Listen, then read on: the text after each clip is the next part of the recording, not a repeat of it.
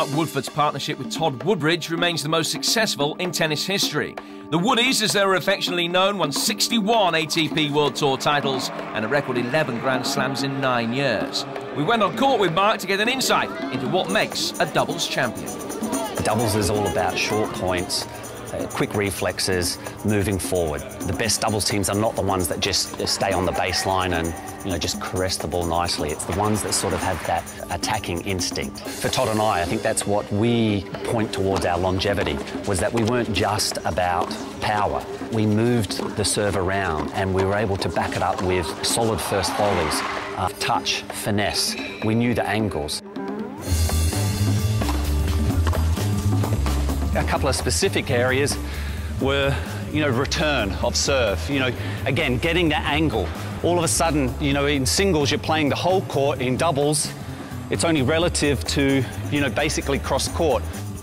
Singles, you can get away with some big, powerful, serves, cheap points. Yes, you can get away with that in doubles as well.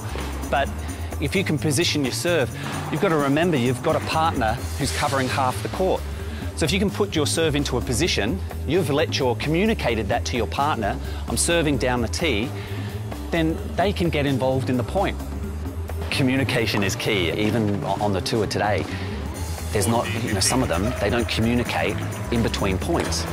When there are big moments in matches, I find it hard to believe that you can instinctually cover or know what your partner's going to do.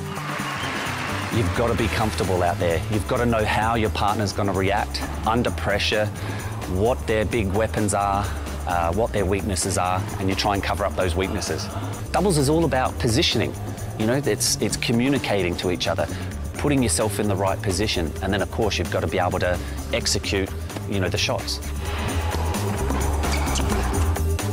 Yes, you've got to be able to hit some shots here, but after you've hit a couple of good ones, the goal is to eventually get as close as possible to the net. Everything's happening in this direction on the doubles court, not back there. Here, if you reach this position and you announce yourself, then it's reaction.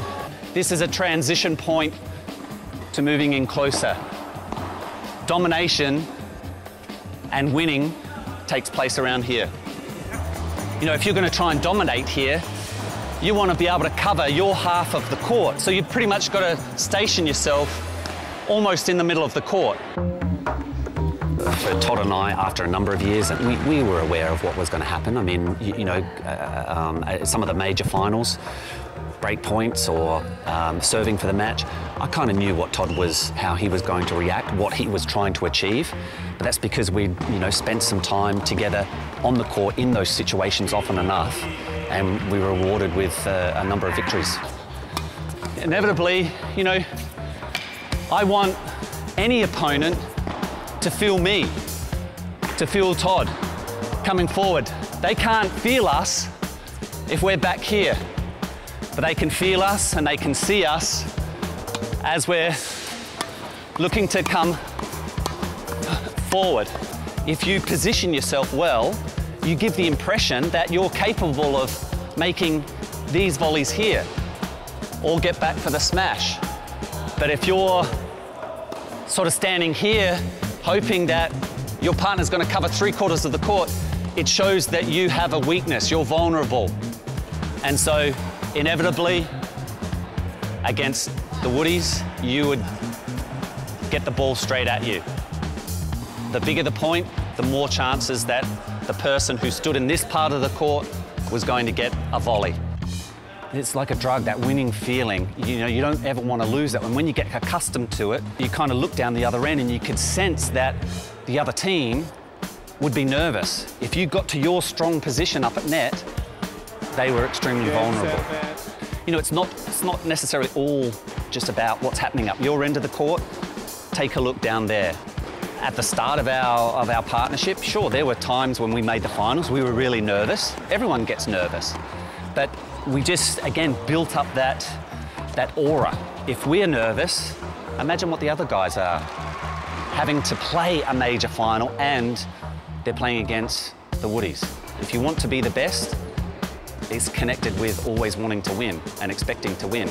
And so that that aura is there with a lot of great champions on the singles court as well as the doubles court.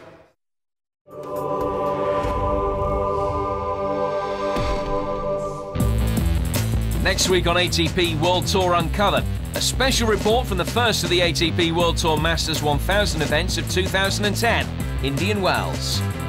And we speak to arguably the greatest tennis player of all time, the inimitable 16-time Grand Slam champion, Roger Federer.